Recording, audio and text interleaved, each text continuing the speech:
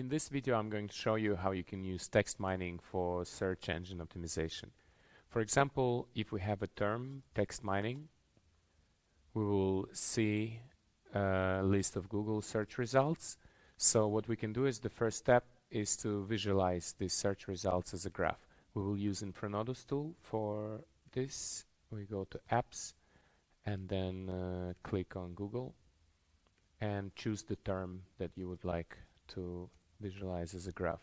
Text mining, and it's going to be saved into this graph. What happens now is that Infranodus takes out all the Google search results and analyzes them, finding the most prominent terms and how they're connected, showing us the main topics that relate to this search query. So here it is. We have text mining data and so on. If we click on these terms, we will also remove them from the graph to see what else is important. Maybe analytics, it's quite expectable.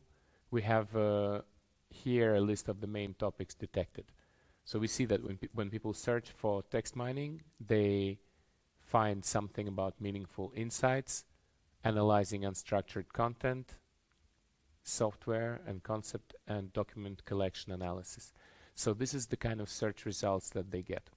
The next step is to see what they actually search for when they search for text mining. We can use Google Keyword Planner tool for that. Click Find Keywords and type in text mining. There we go.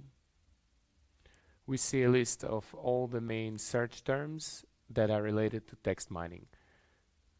There's quite a few of them here. What we can do is to download them as a list and then open this file in a Google Sheet. Here we go, we open this file. Use tab as a separator type. Import all the data. And what we have here is the list of keywords that people use when they search for text mining or any related search. We will copy them all and make a new graph and simply copy and paste this list into here. Click Save. Here it is visualized as a graph. Obviously we can remove some of the most prominent terms. We do this by clicking on the word and then adding it into the stop words list.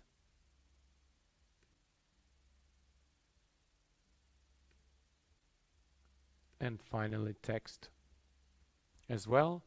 And what we see here is a very interesting graph. It shows us that when people search for text mining, they also search for online software tools. Here we can see this part of the graph here. And also we can see here that it's quite a prominent subject in these search queries. The next interesting step to do is to compare what people actually get when they search for something and what they look for when they perform this search. So we will compare this graph of what people look for to the graph of the Google search results for this query.